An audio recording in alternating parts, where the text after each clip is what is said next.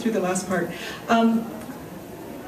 I'm glad that everybody's been mentioning our teams, because we do have a tremendous team, and no more important team for you than the one that's at your local library. We have a wonderful stalwart librarian here in Glen Springs, Pat Conway, who's been here about 20 years. Would you like to talk about your staff?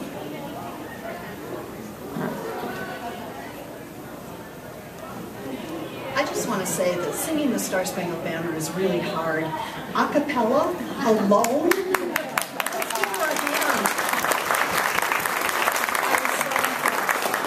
They gave me a really short assignment because they know I'll cry. It's wonderful. It's just wonderful to see all of you here. And you know, I appreciate all your patience. You waited while we were closed, and it seemed like a long time, I know. But you waited, and I think you're going to find it's worth it. We're so excited to show it to you. I want to thank everybody who volunteered to help with the move. I love how committed this community is to its library, and I really appreciate that. You vote for us, and then you help us, and you come and use the library, and that's why libraries are here and going to stay. So, I have this fantastic staff. You don't become a manager if you don't have anybody to manage. And they are the ones that come in every day and make sure that you get what you need in a friendly manner. Come on up, please. I want to introduce you.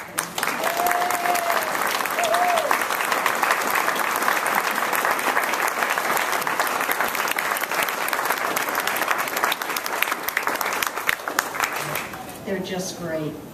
Next to me is Darla Baumley. Darla wears two hats. She's the assistant branch manager, and she's our circulation coordinator. This is Rachel Casey. Rachel is the youth services coordinator. Next to her is Rachel Hoffman. We have two Rachels. Rachel is a library assistant. And then we have Abby Hollenbaugh, who is a youth services assistant. Next to her is Shelley Emery, and she's a library assistant.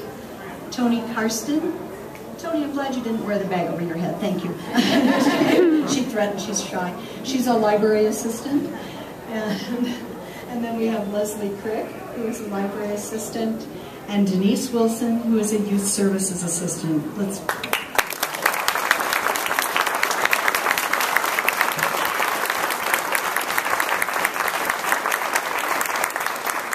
And I'm not supposed to say a whole lot, but I am going to thank Amelia, because I don't know what we'd do without her.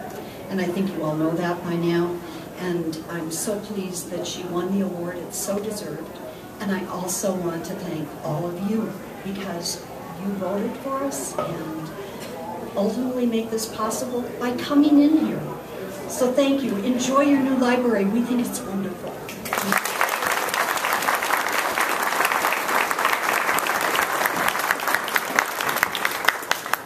Thank you, Pat. Well, we've talked a lot about the people. I want to give you a couple things about this building that are really exciting. One is this room you're in right now has a loop system in it. A loop system is a copper antenna that runs around under the floor, so people with hearing aids can turn to a certain frequency, T-coil, yes, T-coil, and be able to hear through this microphone right into their ears. So great technology. We have a couple of extra headsets, so if someone needs some assistance, they can have that. Works for anything we run through our sound system. We also purchased some Kurzweil software through the Lions Club, and that is special assistive software for people who are sight impaired. It allows them to use the internet and have work text-to-speech, so it'll literally read the internet to them. So those are some exciting things we have. I did want to mention Lanny Grant's art is on the inside, and please enjoy that as you go in. We have several wonderful programs coming up. First is this coming Thursday at 10 a.m. We are very fortunate that the local Glen Springs Masonic Lodge is laying a cornerstone for this building. And that ceremony will be at 10 a.m. And we really want to invite kids to be there. They'll get their hands dirty and try a little masonry while they're there. And we then will have Dr.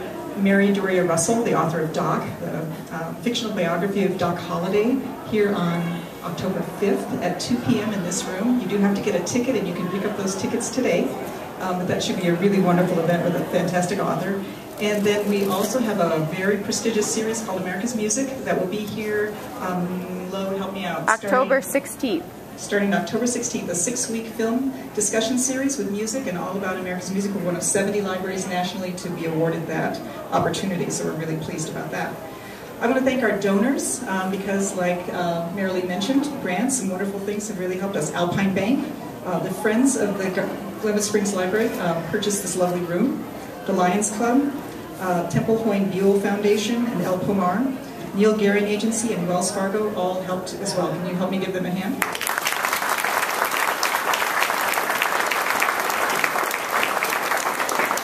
I'm really in the home stretch, guys. I have to thank my administrative staff, Emily, Heisel, Lo, I'm going to just shout out your first names, Amy, Jordan, Wilma, I'm going to forget somebody, Michelle, Amy, just an amazing amount of people that are all here today. A couple of other branch managers here helping us today. But most of all, I need to thank Jerry Morris, who's probably not, there he is. I was like, he's probably out doing something.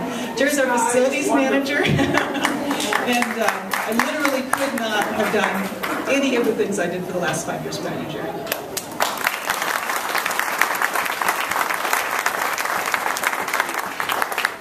And finally, the hardest part.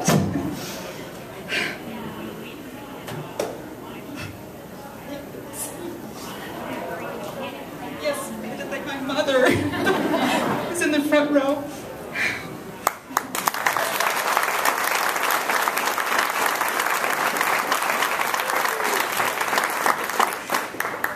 I was raised in a family of readers and library users, so I'm making her cry too.